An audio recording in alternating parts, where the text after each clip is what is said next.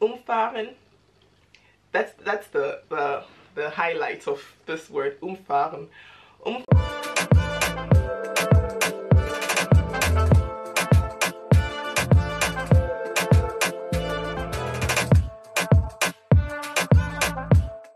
Hi everyone, welcome back to La Deutsche Vita, life in Germany, made in Germany. My name is still Phoebe, and I am so sorry that we've had 2 weeks without German word of the week. It's been hectic on this side. It's been quite hectic. So thank you to everybody who asked when is the next word coming. It made me feel like, yes, somebody's actually paying attention. So to my friends, to my family, thank you so much for staying on me, and consistency is back, okay?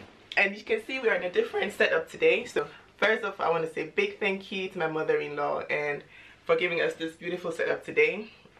I love it, and you might be doing more in this room because this is just lit. It's lit, right? And yes, I love it. It's giving me a different energy.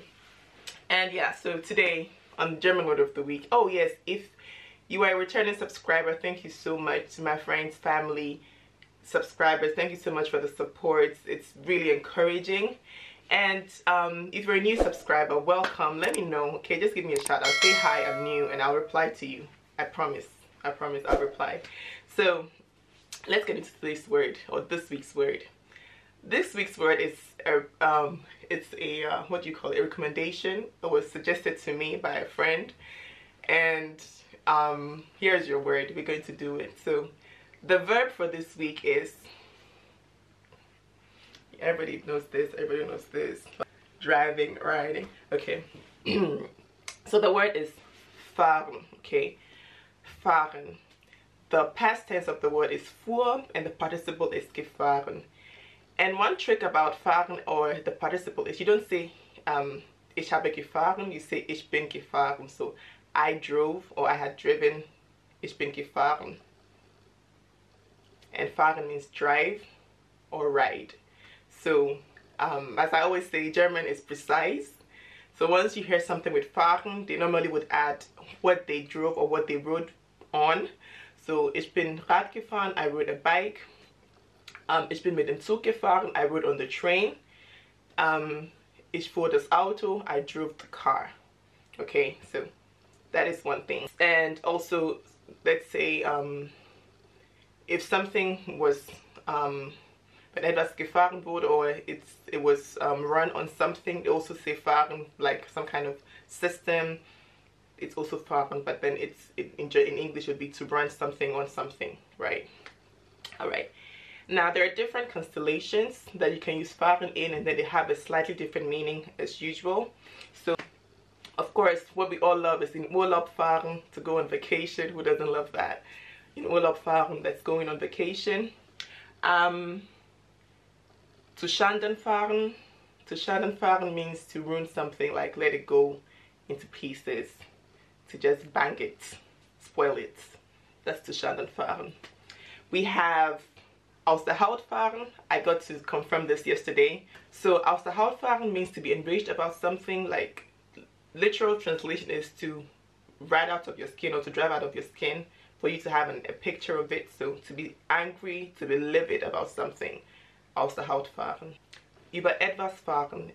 It could mean you driving over something, but when you, for example, I touch my pullover, I do this. This is über etwas fahren, über den Pullover fahren. To just run something over with your hand, to feel something. Über etwas fahren, also mit der Hand. Yes. Umfahren. That's the highlight of this word, umfahren. Umfahren has two meanings, okay? Umfahren can mean to drive around something, so to avoid it, or to knock something over, or to knock someone over. So ich hab's umgefahren means I knocked it down. So please don't be doing it. Don't be saying it's the wrong way. It means you killed the thing, or you killed the person, or you knocked the person down. And ich hab's umfahren means I avoided it. I just drove around it, right? Let's come to the nouns in connection with fahren. So die Fahrt is the ride or the drive. Die Fahrt. And die Ausfahrt is the exits, but not the exits that you should walk out of it. Once you see it with fahren, it means it's something like you have to drive out of it. So that's usually the exit on the autobahn, Ausfahrt, die Ausfahrt. And then you see the other thing that's similar, it's an Ausgang, that's exit, but the one you walk out of. So Notausgang, emergency exit. Be careful of that. Connection with that, you would also hear erfahren. Erfahren is something totally different. They just sound similar. With you think it just has a different prefix, but erfahren means to get to know something, to find out about something, or to experience. Okay, so it's something totally different, so don't confuse the two. Sometimes they use erfahren as an adjective, like the participle. So erfahren, ich erfahre, ich erfuhr, ich habe erfahren. Ich habe erfahren. So I experienced, and I have experienced. Okay, and if you want to say I am experienced, ich bin erfahren. Okay, that's the only. So when it's with erfahren, you use haben with the participle, but once you use bin, you're using erfahren as an adjective.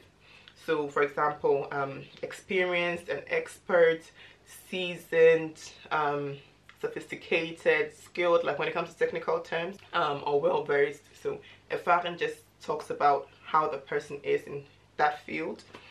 And let me just give you this line. I hope you don't ever get to say it, because it's hard, but well, you don't have to say it for yourself, like in relation to yourself. But etwas am eigenen Leib erfahren. So to experience something by yourself, like through your own person, by your own body, like I felt it. Etwas am eigenen Leib erfahren. Etwas am eigenen Leib erfahren. That is to learn something the hard way. To learn something the hard way. So etwas am eigenen Leib erfahren. The noun for Erfahrung is die Erfahrung. And little tip, once you see the end ung, it's mostly feminine.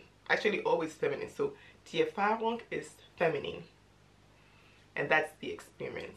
So guys, you have come to the end of today's video. Thank you so much for sticking around. Wish you a prosperous and productive week.